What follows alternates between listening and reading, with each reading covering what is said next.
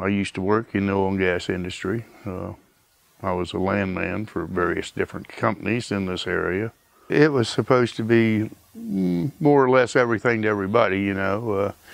Unfortunately, it didn't turn out to be anything towards that order. There's been a few cases of stuff that's like broke loose that wasn't supposed to, frack pits and that kind of stuff that's allowed contaminated water into the streams around here, fish kill. They basically come in and do what they want to do. And if you're having problems with the county, well, let's donate some money to the school system.